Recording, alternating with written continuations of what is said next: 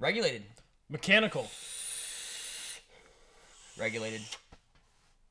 Mechanical. All right, we need to settle this. All right, let's go.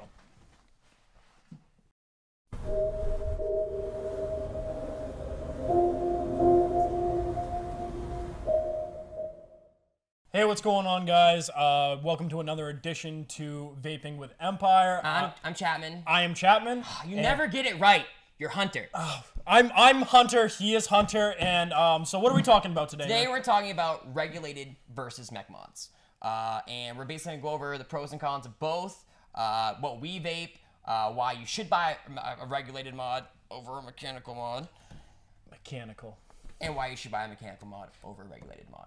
So, yeah, I think that's about it. What are you vaping on right now? I am vaping on a Copper Able setup. The juice is Red K by Main Vape Co. Signature Series lines. It's a strawberry cereal bar, and it is to die for. Nice. I'm vaping on the Relo. It's a RX200, the original RX200, Nice. With a Cleto 120 on the top of it. And I'm vaping Far's Neon Red Slushy.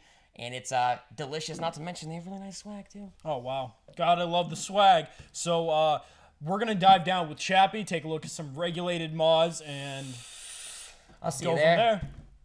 So, what's a regulated device? A regulated device allows you to customize your settings for a particular type of vape that you want to get. I like regulated devices because they're really safe. They have a computer chip normally inside of them that allows you to dictate power. It allows you to, if you have a short circuit, put it this way, it won't fire. If you drain your batteries too quickly, it won't fire. If the device gets hot, it won't fire. There's a lot of safety in these types of devices. Normally, if you're a newer vapor or someone that has never owned a mechanical mod before, I would always recommend these first just for that reason. Let's talk about wattage versus temp control. Wattage is essentially how you dictate power on most of your regulated devices. This Relo right here does 0 to 200 watts, and I can dictate that by just going up and down depending on what type of tank I have on it. Temperature control is used for certain types of wire. For instance, titanium, nickel, stainless steel can all be used in temp control to really give you the type of ramp up, ramp down, or vapor quality that you want. I like regulated mods, besides the fact that they're safe, is that a lot of them hold a lot of batteries. This one right here holds 4, the Relo RX300. The Snow Wolf, I believe the 218 holds 3 batteries as well, and the Relo holds 3 batteries as well. So when I'm on the go or in the car and I don't want to drip and drive, this is my baby that I take with me. I also like regulated devices because a lot of them have the ability to charge the batteries in them as well. So let's just say I was on, in another state somewhere and I didn't have my charger on me. A lot of times I can plug this in, give it a charge, and keep on going. So that's why I like regulateds a lot. So what else do we have? Most regulated devices you'll find are really, really good with a tank. Some come in kits just like this one right here that have a tank already on them. Other ones you can put a tank or a dripper on. But you'll find that if your device doesn't have enough power to push the build that's inside of that dripper, you're really not going to get a whole lot of vapor quality, so you're going to want to go to a tank. And I mean, for the most part, that's about it. I like this one right here only because it's safer. It gives me a great on-the-go vape. And I mean, I don't know what Hunter's going to tell you right now, but I like these a lot better. So let's see if I can turn to Hunter right now, and he can talk about those mechanical mods. Now let's take a look at some mechanical devices. What is a mechanical device? A mechanical device is basically a device that you cannot regulate the power based off of just hitting a button. There is no safeties built into play of computer chips or anything like that. To change the power, you have to change your build. Normally, a single tube will run off of 4.2 volts because that is the voltage of an 18650 battery. There's some devices, such as these guys right here, that will change that. All depends on what they're running, if it's parallel, series, or just a single tube. That will change the power and what you're really going to want to build at. But why would you want to build lower than a 0.1 that a normal regulated mod will usually cut off at? It's usually to give you more vapor production, better flavor because of the more heat that you're going to be able to get out of the coil. So, I mean, in perspective, you can have this Cherry Bomber. That's a lot of vapor production. In my opinion, I love that.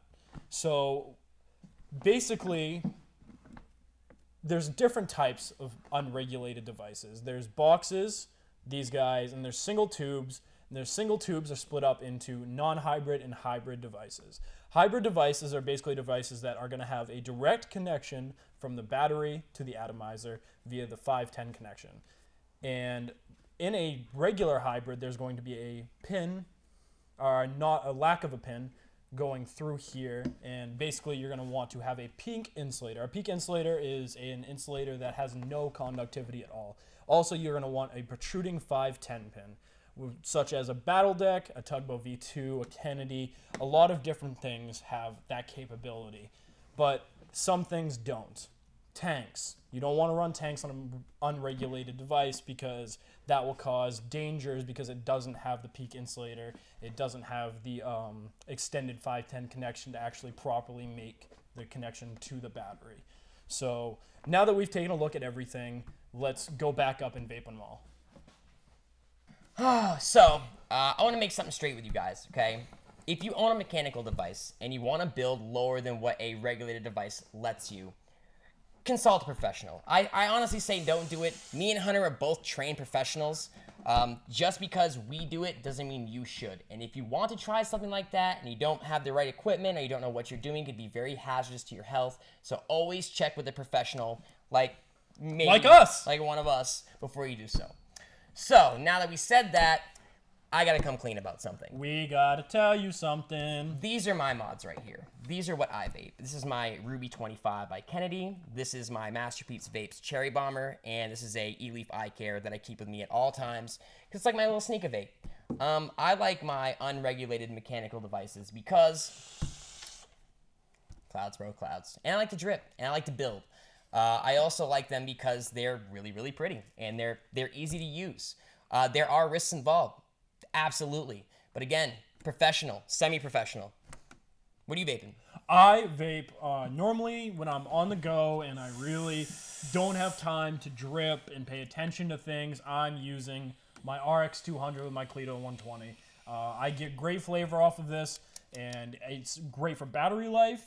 I don't have to worry about refilling it because I can fill the tank and it will last me like an hour and a half, 2 hours. Yep. And I can just go on and be on my merry way. That's why I like the eye carry, because it's small, it's compact, it's cheap. I can have it in my watch pocket at all times. If I want to take a couple drags, say in the car, no problem.